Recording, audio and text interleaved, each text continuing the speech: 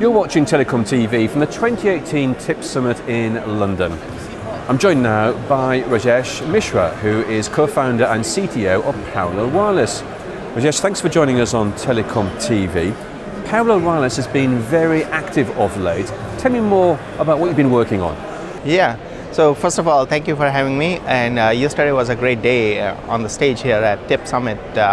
We got great recognition from Vodafone as well as Telefónica, and also a few other operators like MTN.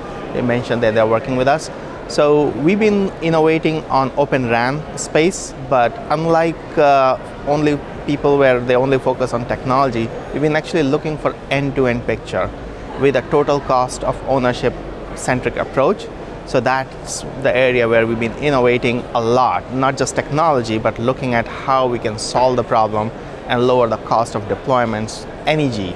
You've been selected by Vodafone and Telefónica as one of the lead vendors for their Open RAN RFI.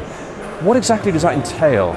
So we've been selected by both Vodafone and Telefónica in an Open RAN RFI in all the Gs, as well as end-to-end solution for deployment, because we've been doing early trials with both of them in different areas, and they both independently and collaboratively selected us to lead in multiple countries for their next level deployments in our Open RAN RFI. And this solution is based on general purpose processing? Yeah, so what Open RAN is all about is it's about trying to disaggregate the various components, but not by adding complexity. So part of that is solving the problem where you're not stuck with proprietary hardware or proprietary solutions, but at the same time look at the end-to-end view. So so this is something what we have done is brought in a general purpose and really off-the-shelf solution, including the software and hardware, all into a central place in a nice integrated way.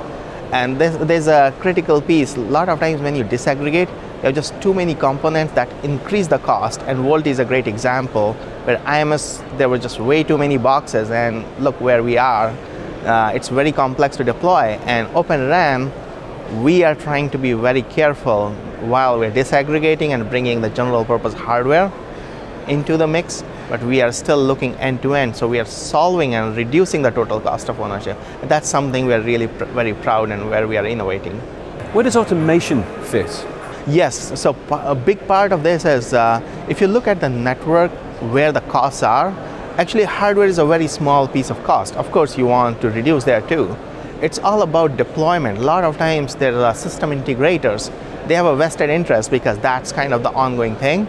So part of our automation, part of our bigger view of the network, that's where actually we really shine and we are able to take a bigger cost out of the network. And it covers all the Gs leading up to 5G and beyond. Yeah, it's all the Gs, and any other Gs in future coming in, or if somebody really wants to go back to 1G, which I hope not, will be there. We also do Wi-Fi as well. We have a great Wi-Fi offering as well, which kind of sometimes doesn't get talked about in Gs. And how do we go about changing the business model for CSPs? Actually, it's really amazing to see how it changes life of the end user. Yesterday we saw some of the Peru videos from Mayutel where we've been deploying with Telefónica. And it's just amazing how excited people are, the local entrepreneurs who's deploying them, and the end users, they are doing a 3G, 4G, 2G data and voice on it, right? So it's changing life in a true way, and actually it's boosting economies, local economies, right? So, and it's really gratifying. So when you lower the cost, the total cost of ownership, it really changes life, and that's the biggest reward anybody can get when you see the smile on people's face, really, right? And that's really what I personally look for. That's what our company looks for, really trying to change life when people can deploy these things and benefit. Ultimately, everything we do in the network is about connecting the customer, the real people, connecting the unconnected. It is, but at the end of the day, it's about, wireless connectivity is a fundamental human right? So you want to connect people, right? You don't want to discriminate just because they are a rural remote. That doesn't mean they don't deserve 4G, right? They'll be the biggest beneficiary of those technologies, right?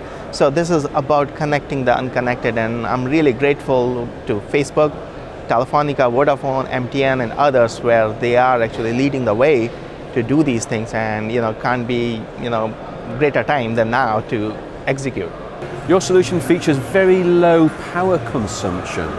Yeah, so when you deploy these equipments, there are a variety of areas. Some they're pure solar power based, right? So you want to be a very cost effective, not only the price wise, but also the power, because that's part of the total cost of ownership, right? But at the same time, if you're stuck in a 2G only land, then that gets you only so far, right? So what you want to do is you want to have an upgradable path to 2G, 3G, 4G, and even 5G on these things while you're starting low. But as these areas get developed, you want to be ready. You don't want to go and reinvent and replace these things. Just add more capabilities on those equipment. So again, starting from ultra low power, completely off-grid sites, upgradable all the way to all the Gs are really important for those communities.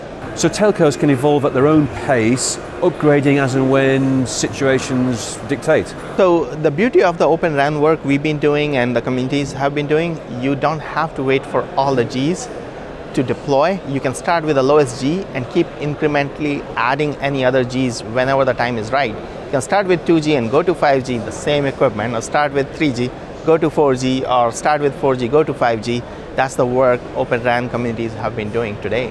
And this leads to low OPEX. That keeps OPEX down, no changes of the equipment, right? So that just future-proof, because when people are deploying in these areas, they don't want to, they're already constrained. You don't want to be replacing the equipment there. So that's one of the biggest criteria they look for, that all the Gs all the time. And you've also worked recently with MTN in Africa and 5G rural first in the UK. So we've been working with MTN, again, trying to solve this problem for Africa. We are, yesterday the CTO mentioned that we are working with them, but I think that's how much I can talk about that one. And we've been also working here in UK for a 5G rural, and that's been great work. And thanks to the government organizations and all the private-public collaboration, where we are breaking new grounds. And I honestly believe 5G will be more impactful in rural than in urban areas, because internet, people have it, they have experienced it, they want to do more. That's great, but when it comes to changing life, rural is the place where it'll really shine. So that's something I'm really looking forward to it. Rajesh, thank you very much indeed. Thank you.